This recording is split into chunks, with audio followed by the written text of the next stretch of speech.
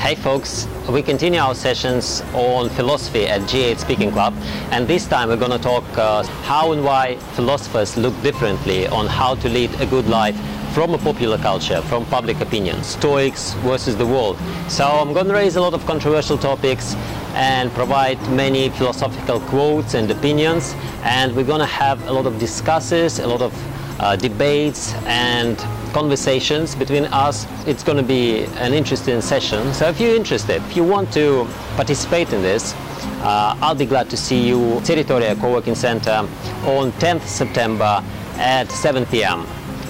See you there. Bye.